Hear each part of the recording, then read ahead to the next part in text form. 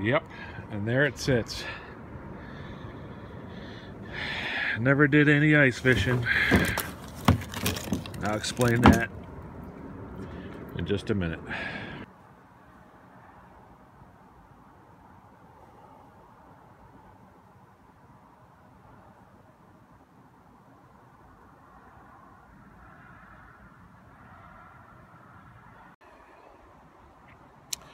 Yeah, anyway, we got everything all set to go fishing last Friday. And Thursday night, when I made that last video of the pre-ice fishing and plant shout out thing there, I mentioned how, you know, we were going to do some ice fishing the next day. Well, that night, Thursday night, I was having difficulty with my back. I could barely move.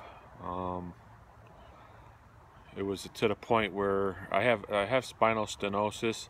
I had surgery done about 8 years ago and helped it, but lately it's been getting pretty bad. I think it's because of the work I'm doing at the mill, on and off a loader, and there's a lot of bouncing around there, and it's not helping anyway. But I woke up Friday morning, and it was even worse.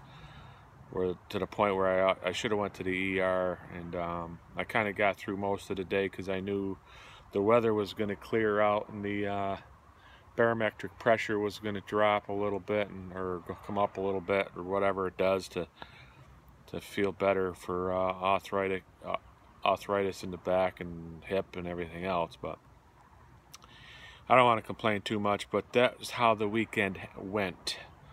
Never did any fishing. My brother ended up getting another cold back again. He wasn't really up to it anyway. I feel bad for the kids. Sunday or Saturday, they were supposed to call for all rain. We ended up with a beautiful day. I could have went then.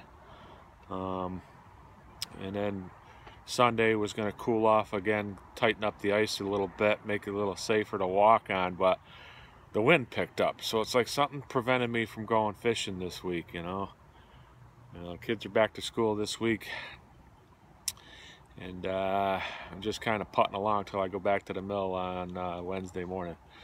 So anyway, I mentioned this grill. I might not have mentioned this grill. I mentioned it in a video that I commented on. Hold on a second. Anyway, this is a 3-burner stove that's been in the house for a long time, actually. Ooh, awesome. Anyway, it's I don't know what year it is. It's something my father had in the house. He used it, and basically, whenever the snowstorms knocked the power out of the house, he used to fire this thing up on the dining room table with a 20-pound can of propane. It was awesome. The flames would be just shooting out of here, heating up the dining room. It was great, you know. But anyway, I don't know what year this is. He has restored it from at some point, you know, took it apart and did some painting, obviously, with the black and the silver. I don't know what year it is. It's pretty cool. I love these little levers here. They look like there's some type of porcelain, and the brass fittings. These do slide out. You know, everything's bolted in there nice. You can see where we placed a couple of screws. But the gas feed is right here. This is the hose. Probably not original, but it's been kind of upgraded.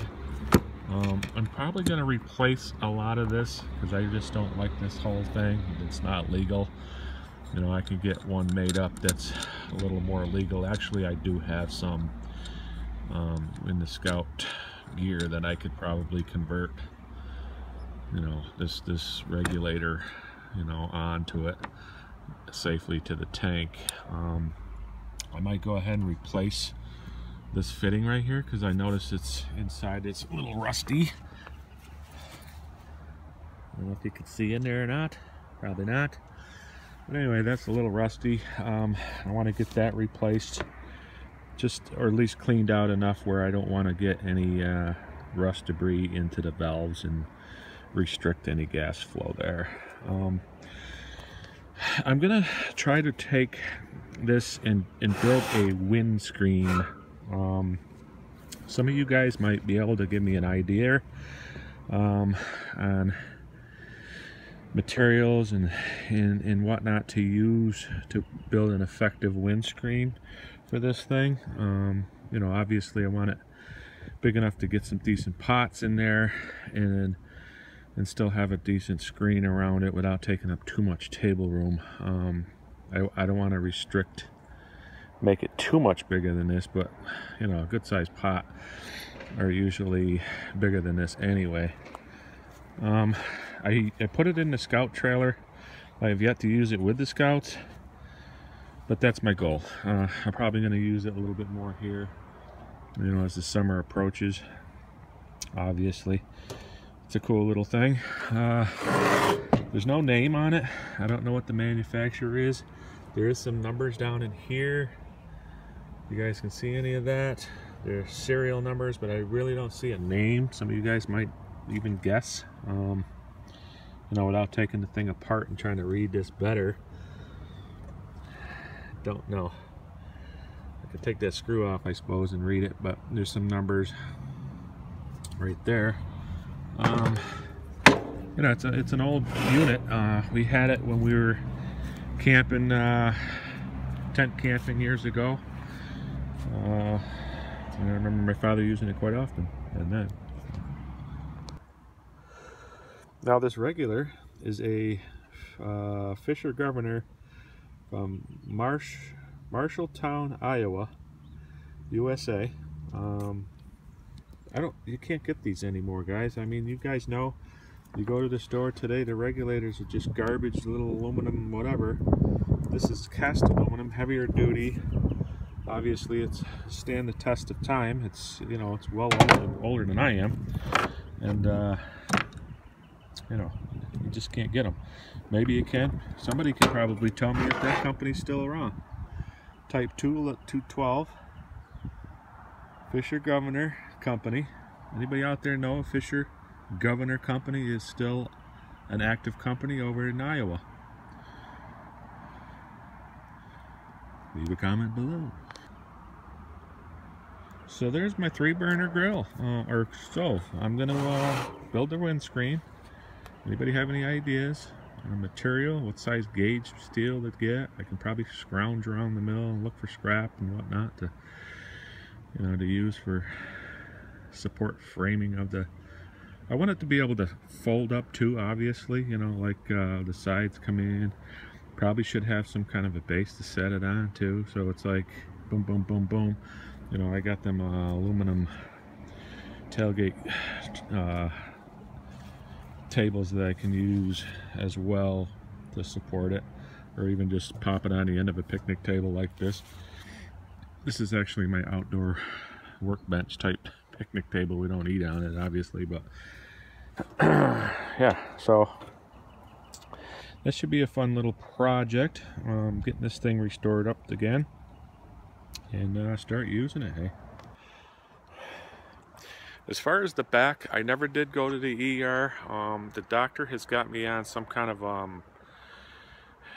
cortisone pills. I guess there's a pill version instead of going in with the needle for my hip. Whether that's contributing to why I'm feeling a little bit better, but I go see him on Friday for the diagnosis on the hip thing.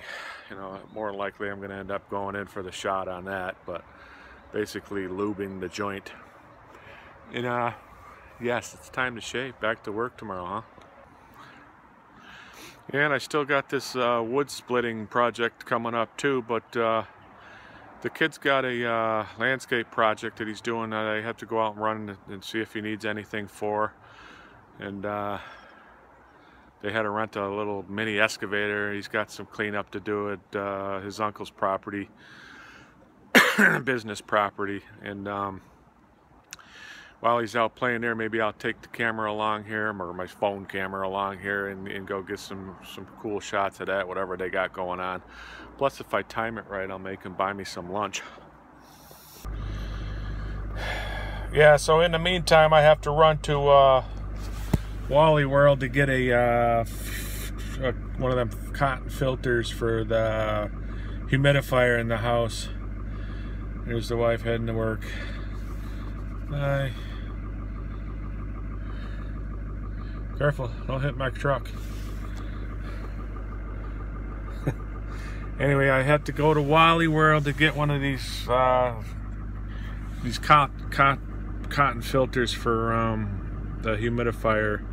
I have to have a humidifier running with the wood stove and everything. It just drives me nuts without it. What else I gotta do?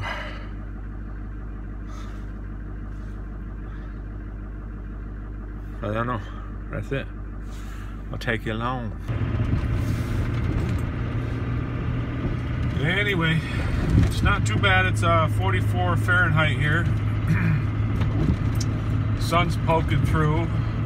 We did have some snowflakes this morning. It's supposed to warm up to almost 70 degrees tomorrow with some rain. And then back to cold again for the weekend. So up and down, the crazy weather. No wonder why so many people are sick. You know, just ridiculous. I just want warm weather to come and give her for the weather, you know, better weather. Do some more outdoor stuff, you know. I'd like to do some bushcrafting myself, you know, bring me back to my younger scout days. And you know, it's seems to be getting pretty popular on our little circuit here. Picked up some fat wood at Walmart last week. Got a whole box of it, all cut and split, ready to rock for under 10 bucks. I'll probably show you a little clip of that after. So this is the quaint little town of Dalton, Massachusetts. The currency paper in your pocket was made right here in Dalton, Mass. Oh, sorry. I work for Crane, that's a currency company. We do have foreign currency contracts. We have a paper mill in Tumba, over there in Sweden. Got a plant in Georgia, down there in Georgia. Another one, New Hampshire. But the main currency mill. You look over my left shoulder down there in the hill, that brick building. More than likely made in that building. Mind you, we don't print here. That's left up to the Bureau of Printing and Engraving in Washington and in Texas. We only make the paper for the currency. We add safety features, security features, obviously. Stuff that's embedded into the paper. Another currency mill here.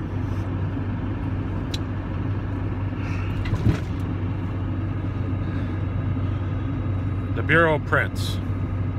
So no, I can't send you any. You know, I don't have access to it. Those two mills are very secure. There's nobody walking in there and getting any paper with some of these high-tech digital printers today. That's why we put the features we do in it, to prevent that kind of counterfeiting. Got to stay ahead of the criminals, which is a good thing. Anytime they change the currency for me is work. So